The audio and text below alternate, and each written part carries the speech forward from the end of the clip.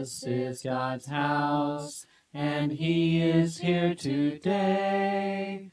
He hears each song we sing and listens while we pray. Hi, everybody. It's Miss Beth coming to you from Faith Lutheran Church in Saginaw on Growing in Grace, our children's worship video.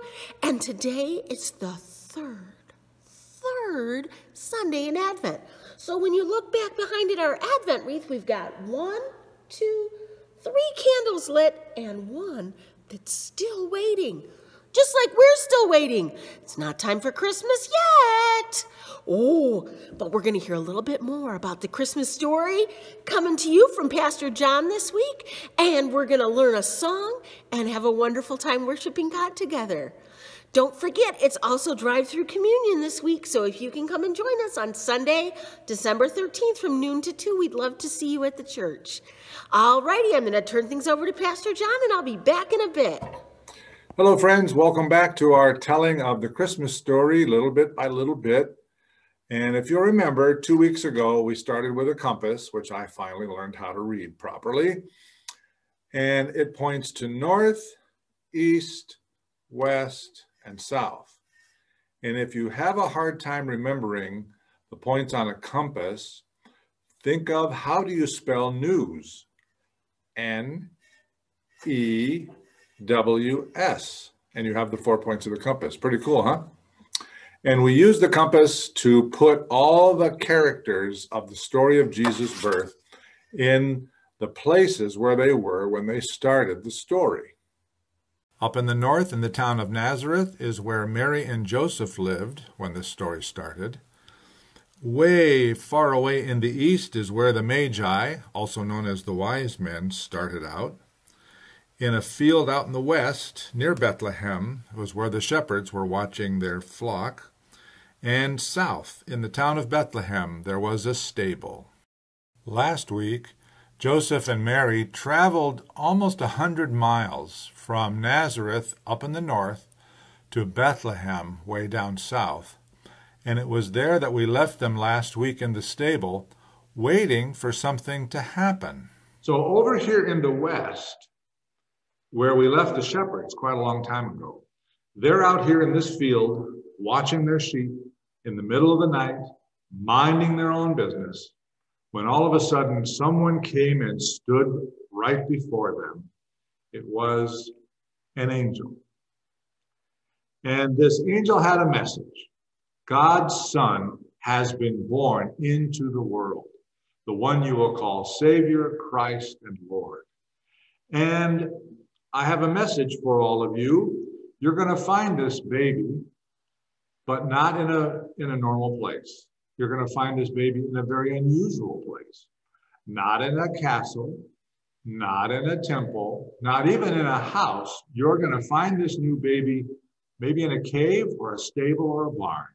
And you will not find this baby lying in a nice, soft, clean baby's bed. No. You're going to find this baby laying in the feed box that the cows used to eat their hay. It's called a manger. Well, after the angel had delivered this message, the angel was joined by something called the heavenly host. This is one of my favorite parts of this whole story. Do you know what the word host means? Well, a host is normally somebody we think of as welcoming us into their home or to a party or something. But in the Bible, when you see the word host, it means army. The heavenly host is the army from heaven that God sent into this story. Now, this beautiful set did not include a heavenly host, so I had to make one. Here is that enormous army of angels that God sent to be part of this great story. And when they showed up, they had a message too. And actually, when they came, did they come to fight? No, this army did not come to fight. This army came from heaven with a message. And their message is glory to God and peace on earth. How cool is this? That an army shows up not to fight, but to bring an announcement, a message of peace. The peace that has come for everyone on earth because of the birth of Jesus. And as cool as this part of the story is, it's still not over. So we will continue to wait and practice patience and continue the story next time. Thank you, Pastor John, for telling us more of the story of Jesus being born. Yeah, Jesus was born as a little baby. That got me thinking about babies, so I brought a little friend along. This is my baby doll friend. And she's here to remind us how small babies are. Oh, my goodness. Can you believe Jesus was this small? Can you believe you were this small when you were born? Can you believe I was this? Can you believe Pastor John, who's really, really tall, was this small? We were all little tiny little babies when we came into this world. Now, we don't remember coming into the world. We don't remember being a baby. Our brains were a little too tiny for that, and that's okay. But we all came into the world that way, even Jesus. Now, if you have not been around a newborn, and maybe you have, maybe a younger brother or sister or cousin or friend or someone, even if you haven't been around a newborn and seen how really tiny they are, I bet if you ask mom or dad or grandma or grandpa or somebody else in your family, they will show you pictures of when you were a little baby. What a wonderful thing to do this week while we get ready and waiting for Jesus to be born. Oh my goodness, take a look at those pictures. Long at how tiny you were.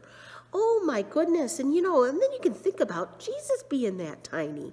And remember, he was born a long time ago, long before there were hospitals and warm blankets and all that kind of things. He just had mom and dad to look after him, right? Mary and Joseph were his mom and dad.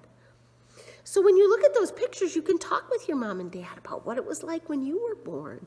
And remember that God loves you enough to send Jesus to the world that way. It's all part of God's plan. It's pretty exciting. How you doing with your waiting? We've got less than 2 weeks till it's Christmas. So I hope you've been getting ready and getting your hearts ready. We're going to talk a little bit more about what happened when Jesus was born when we learn our song in just a little bit. Until then, I'm going to turn things back over to Pastor John.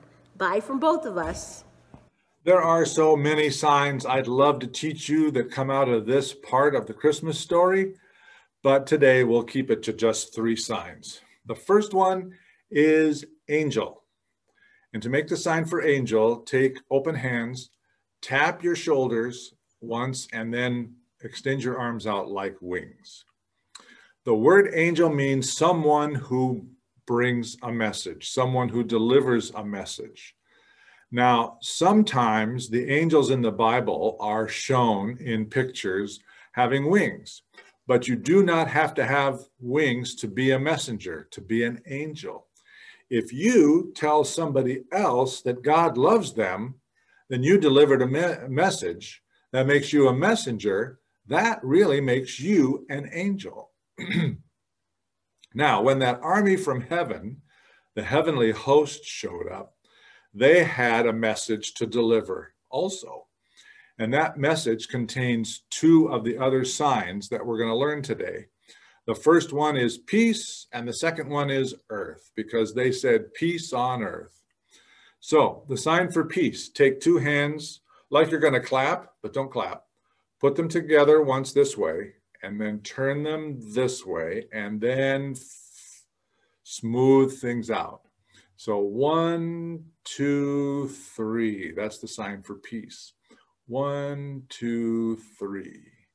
The angel army brought peace, and then the other word is earth. To make the sign for earth, make a fist and think of this as a globe.